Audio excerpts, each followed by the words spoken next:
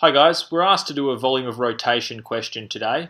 The question is, we have to find the volume of the solid formed when the area enclosed by the curve y equals x squared, i.e. the red one, the x-axis, and x equals 3 is rotated through one revolution about the x-axis.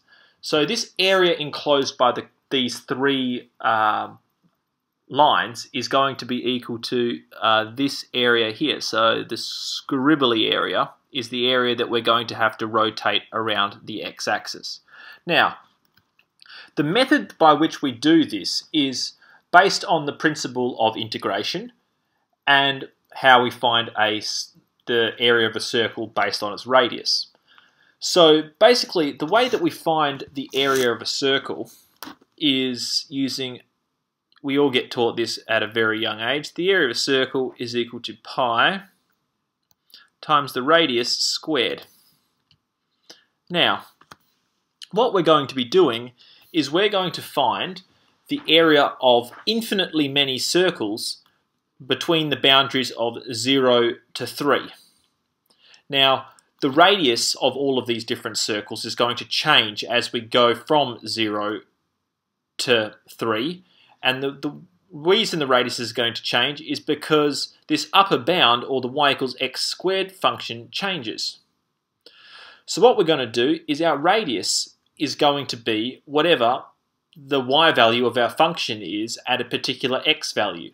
So the radius is going to be equal to the function of x that forms our upper bound, which in this case is x squared. Now, there's a mathematical tool that we could use to combine all of these infinitely many circles from 0 to 3 that we're going to stack on top of each other, and that's integration. Because what we're going to be doing is we're going to get lots and lots and lots of cross sections, which will be the circles at all of these different x values, and we're going to put them all together to find one final volume. So what we're going to be doing is we're going to be integrating through 0 to 3. So the volume of this is going to be the integral of 0 to 3.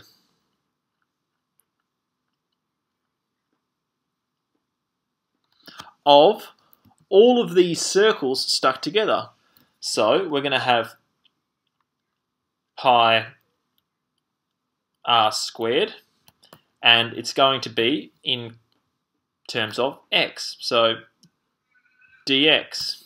Now, what we then do is I'm explaining the basic methodology behind the formula before we actually use the formula. What we then do is we then substitute in our r value, which is the function of x, and we get our stock standard volume of rotation formula, which is the volume of rotation. We can take the pi, because it's a constant, outside the front of the integral to make the integral easier for us to work out. Pi times the integral, and it's going to be a definite, we'll just put a and b on here because those are our boundaries of integration, times the function of x, which in this case is going to be x squared, but then we have to square that because the radius is being squared in our equation here, dx.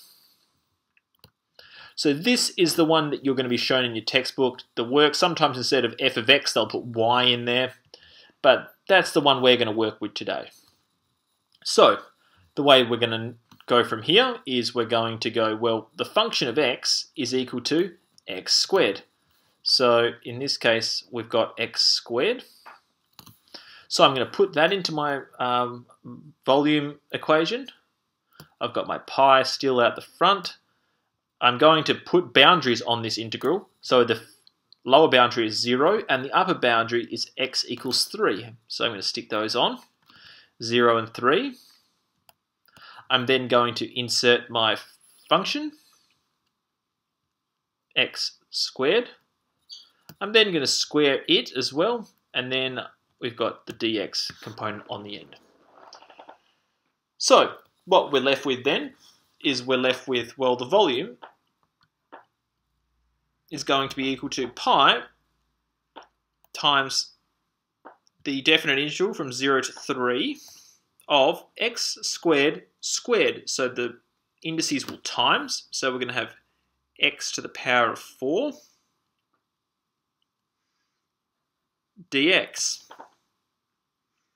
Now, from here, all we have to do is actually evaluate the integral. So let me just draw an arrow up to here. So we go about evaluating the integral. So we have the volume is going to be equal to